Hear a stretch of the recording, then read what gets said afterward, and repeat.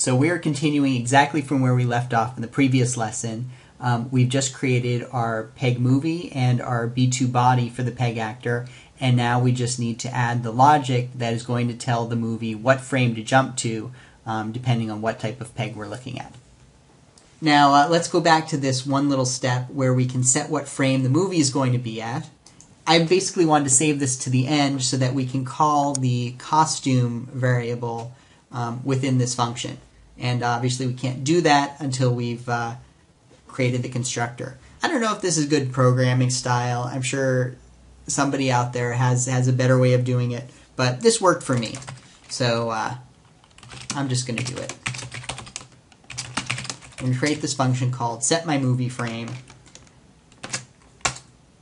And basically this is going to determine what frame the costume should go to based on what type of peg we're at and whether it's been hit or not. And it's basically just some nested if statements. Nothing too fancy. So I'm going to say if peg type is normal. Sorry. We're going to check and see if it's been hit. If it has, we will tell our costume, and actually I need to cast it as a movie clip because as far as my PegActor is concerned, costume is just a display object. And since it's lit, it's going to go to frame 2. And otherwise, we're going to go to and stop at frame 1.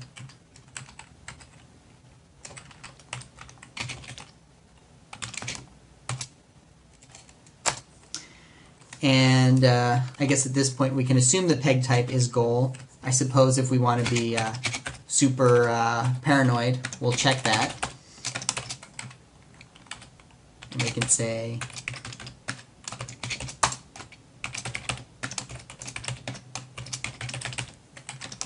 and here we're going to go to frame 4 if it's the goal peg that's been hit. Otherwise,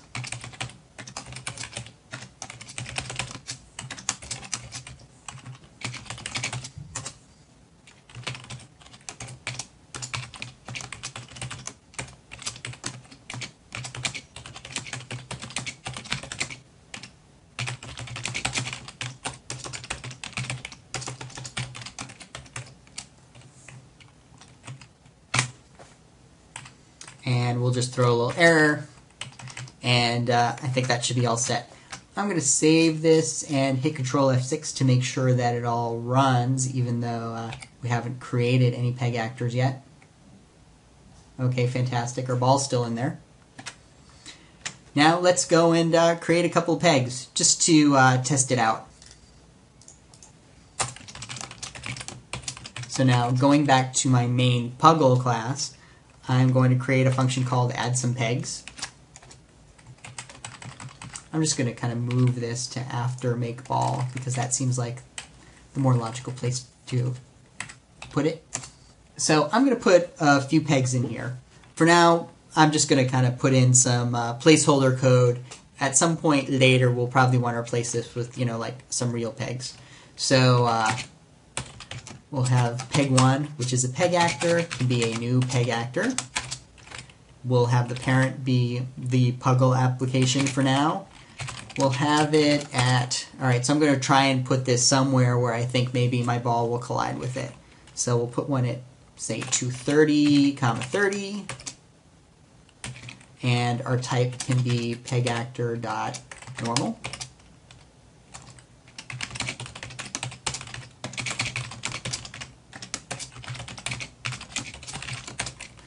And we'll put this at 260. We'll have this one be a goal peg. And this one will move a little further.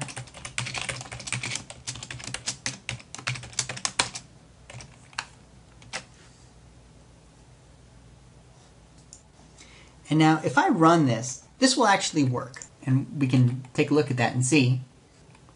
Okay, that's great. But there are a couple of things that are wrong with it.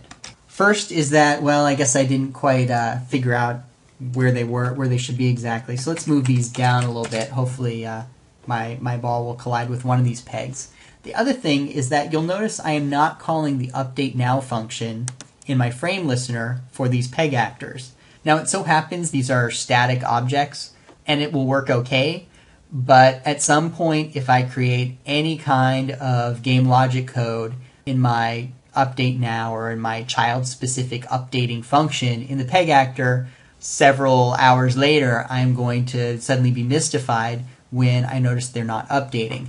So probably the best thing to do would be to store these in an array and make sure I call them during my new frame listener. So I'm going to do that. I'm going to create a little var called PegActors, and that's an array. I'll make sure here that we initialize it. And then during my add some pegs function, I will make sure that it now equals peg 1, peg 2, and peg 3. Finally, within my new frame listener, I can say for each var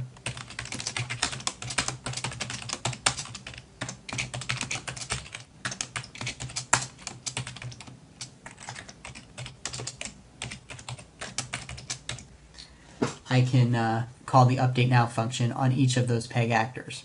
I'm sure that you are already noticing that things are starting to look a little messy here. I have my ball actor as one variable, then I've got my peg actors in an array, and clearly the thing to do would be to combine all of this probably into one giant array of actors. And we will be doing that.